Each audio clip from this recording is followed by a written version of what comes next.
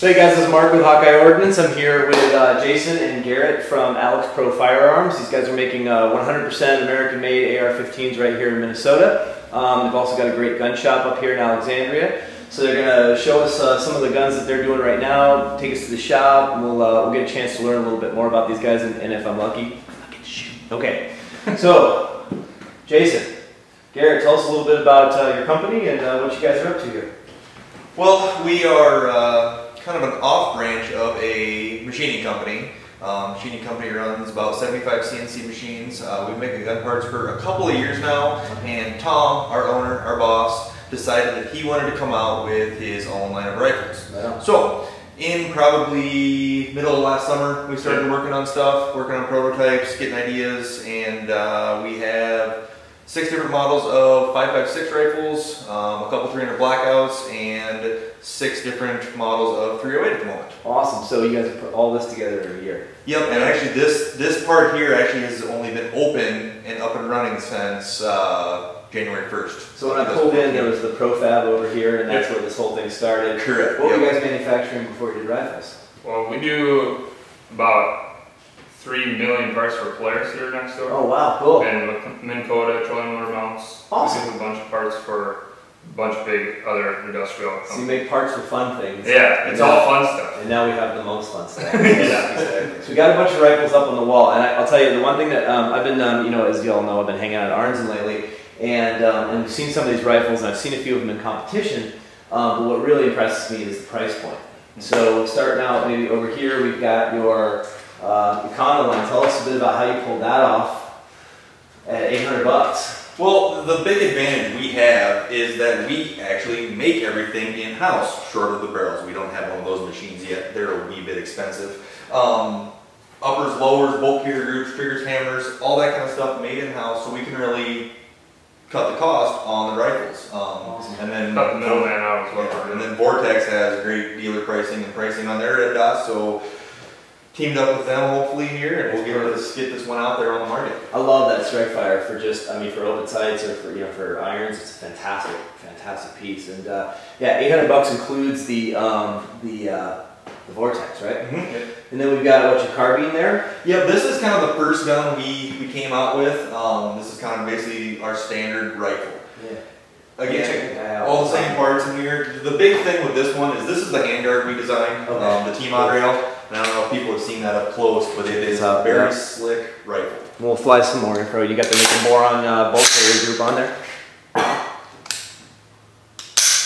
Very nice. Very nice rifle. I might pick one of these up. We'll see. The added feature to this is there's a T-mod slot in here. Okay. So you loosen these 4 screws. Oh, you can slide it Slide her up or down wherever you want. That makes sense. There's 3 all the way around. Very, very cool. So any accessories you want to add on, it's just simple dropping the key-mod slot in there and tightening her out. And these are right around $1,000, right? Yeah, MSRP is $1,000 on those. Awesome. Fantastic. What else you got on the wall here? We then would jump up to our tack varmint. Okay. Kind of a cross between that tactical rifle and that precision varmint hunting rifle that guys want. 18-inch stainless steel matched Nordic components barrel, you know, upper, lower, all that kind of stuff. Ours again. Then we jump to our 3-gun competition rifle. Yeah, let's pull that down. The boys are going to want to see that one up close. A little bit different variant on the tack varmint. It has the same barrel, all that kind of stuff, but we ship it with CMC trigger, our Butcher 16 muzzle brake, UBR stock, all for right around that $1,350 price point. I mean, that's amazing. Tough to beat that as an entry-level rifle. Yeah, for sure, for getting into the game. So this is the Butcher. This is their comp, and you guys know I'm a Titan fan, but that is pretty damn cool. We've been checking them out. We're going to do some R&D or some testing evaluation on these too and check them out. But this is a hell of a rifle for the money. My God, that was the goal. Yep. The name of the Butcher actually came. The engineer's name is Butcher. Okay. His last name is Butcher, and it took him 16 tries to get it right.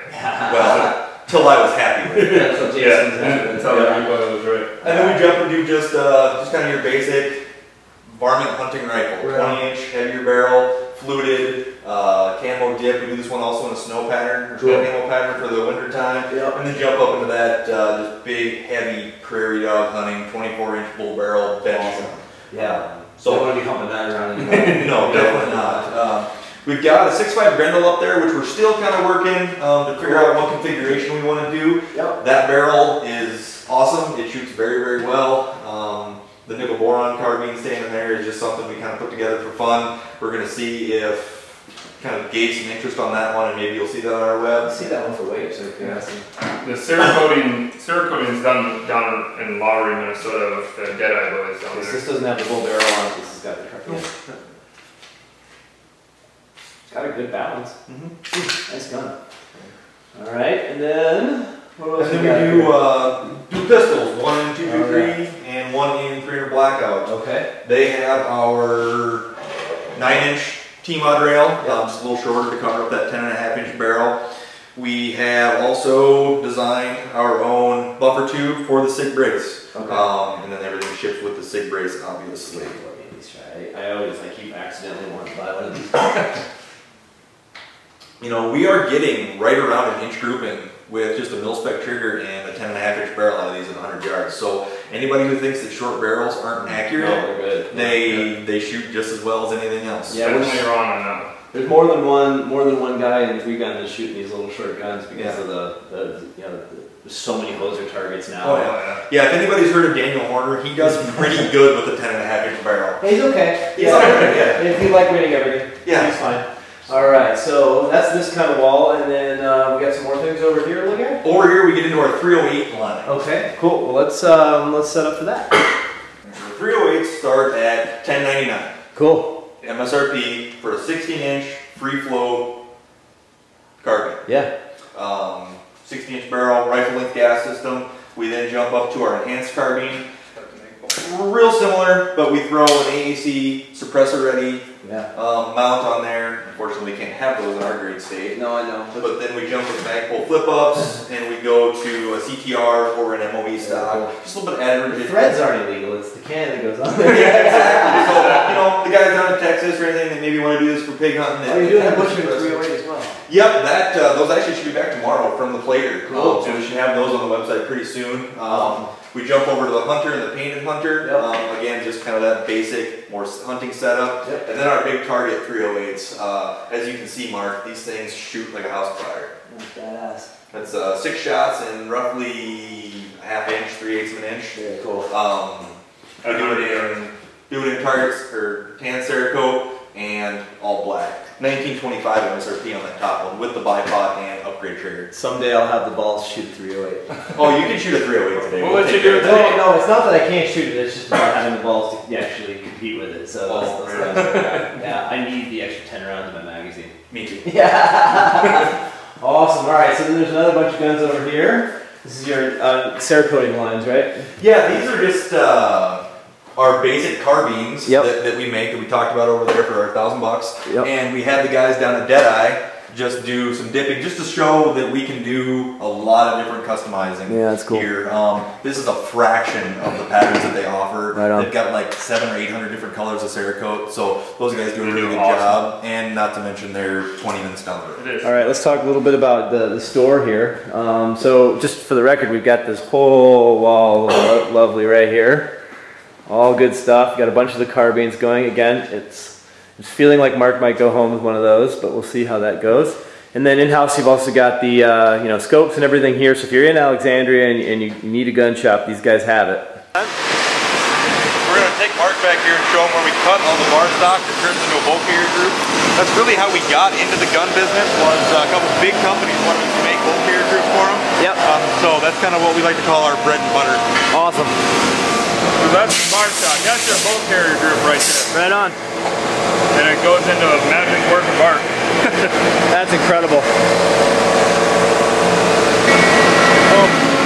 here's a bunch of finished, these are all turns. Yep. Finished waiting in to get put in the machine to get the slots and the 4 to 6 screws in there. Okay. Then we send them out and get them chromed and hard top in. Awesome. So these are all future bolt carrier groups. Alright, so we take them over here after they get turned down, back in turning, and we put this bugger right here, you put them right here in the machine, and you put the gas key holes, cam pin holes, and your cotter key hole. So we're putting all these holes in here, making these cuts. Yep. Yep, right here. There they are. Ready to go. 10,000 of them a month. So this machine, scissor and you set them in and put the forward assist notches on them. Oh yeah, sure enough. Cool. Anyone jealous right now?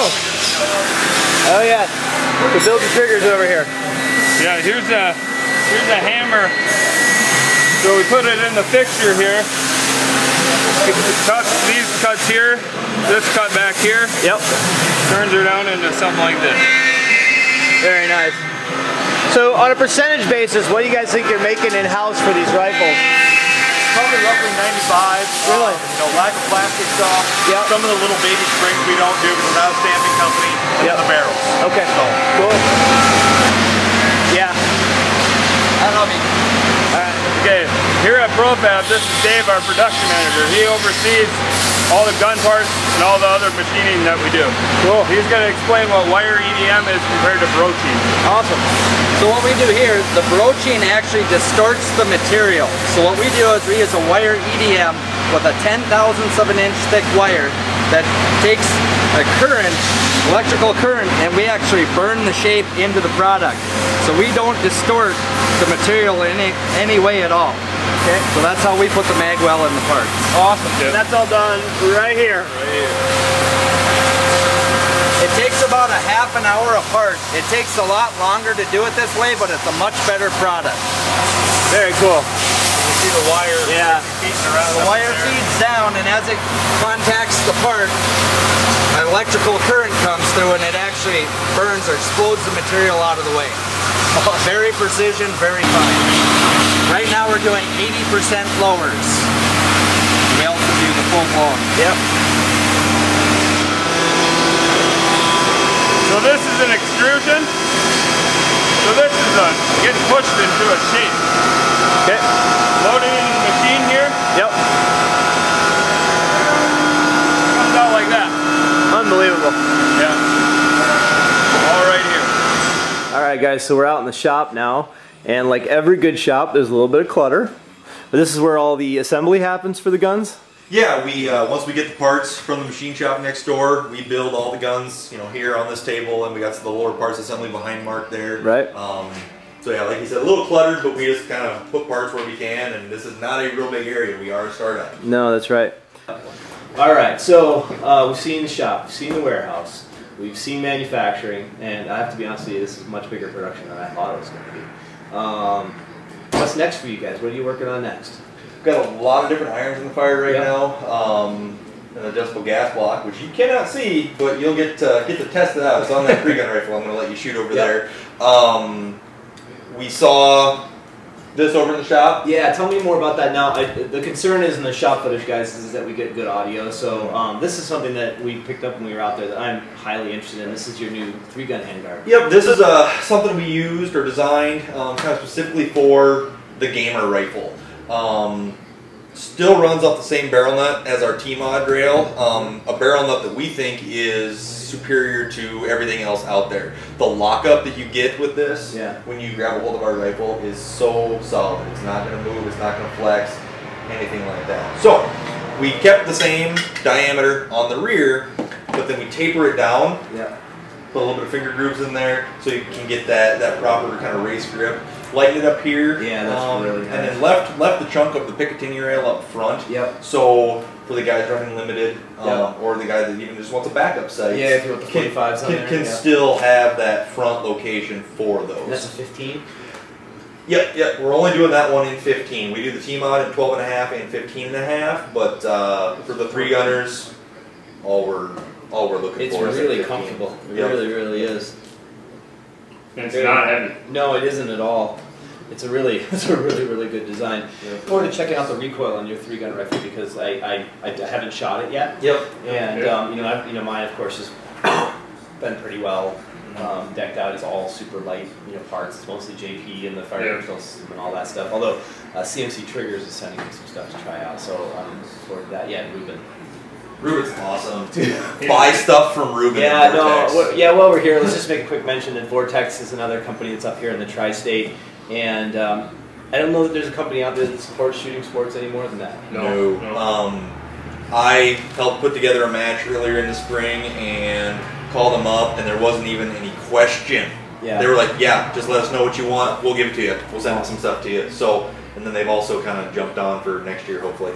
Yeah, absolutely. And we, yeah, what we're talking about, for those of you who don't know, that this shop and Jason and his friends put together the Jeff Kirkwood Wold Memorial event, which, and meeting those fighters at the last match of the Tactical Shotgun Championship was kind of unbelievable.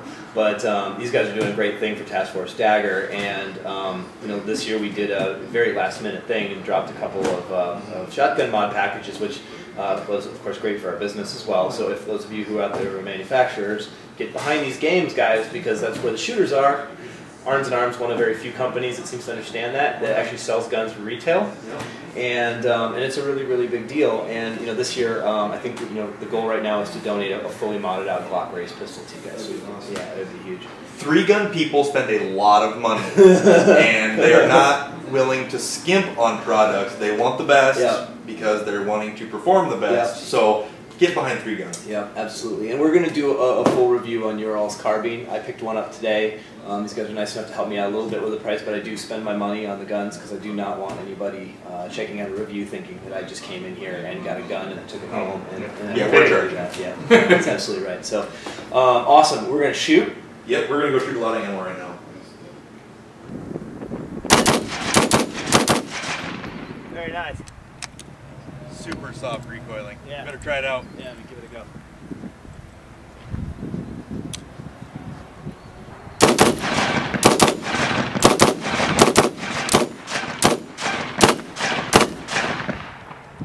It runs really good.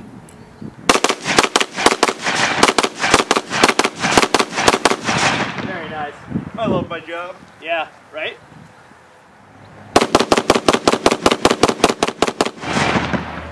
Woo! Burn them down. It really does mitigate the recoil well.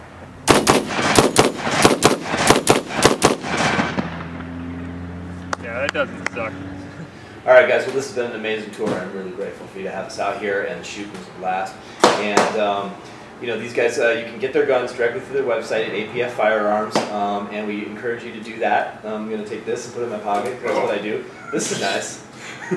We're anodizing in the shop now. Oh, that's all right. Yeah, so I'll just stick this in here. But you can, of course, check out Hawkeye Ordnance at hawkeyeordnance.com. You can get us on our Facebook page, Hawkeye Ordnance. You guys also have one, I'm assuming, for Alex Pro Firearms? Yep, just Alex Pro Firearms. That's fantastic. And then, of course, this is the YouTube channel you're watching, and we need you to subscribe, guys, because the more subscriptions we get, the more guys like this are happy to have us come out and check out toys so you can decide whether you want them for your gear. So thanks so much for watching, and God bless.